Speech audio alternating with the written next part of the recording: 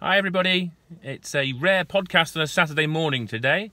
I couldn't get round in time yesterday. I had lots of entries coming in for your competition and your challenges, so I had to look through them last night and make a judgment and decision by this morning. I've just dropped off some prizes, so I've been to 4 people's houses. Hello to everyone, big shout outs.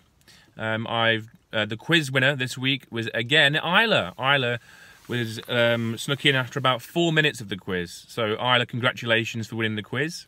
So you've been treated to a little surprise. Next week I'm thinking of doing a little bit of a harder quiz, because I think that was a little bit easy this one was this week. So a little bit of a harder quiz incoming next Thursday. So well done to Isla.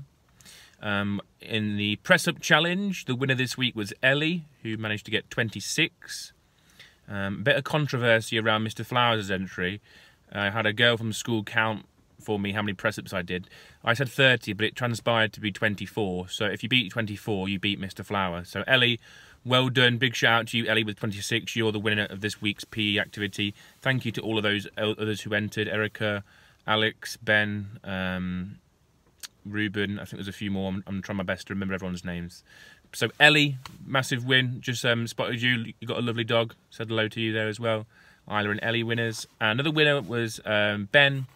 Ben for his British Sign Language, his efforts there, and for completing all of the challenges. Ben is on the leaderboard at the moment for the most amount of challenges completed for Year 6. So a big shout out to Ben.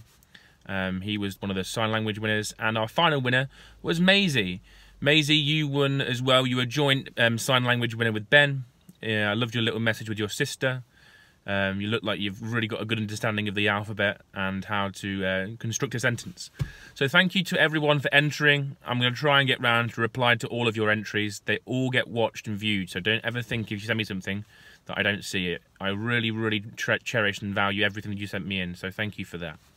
So big shout out again to Ellie, Ben, Maisie, and to Isla. There are 4 winners today.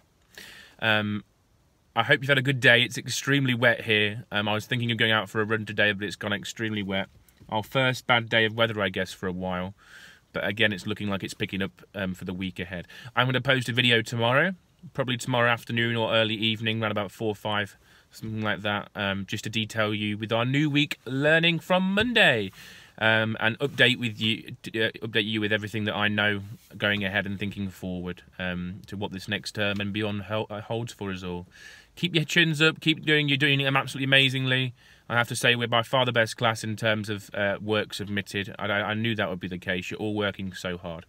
Anyway, enough of that. I'll talk to you tomorrow where I'll give you a little bit more detail about our home learning for week 1. Thank you guys. Bye-bye. Well done to all the winners.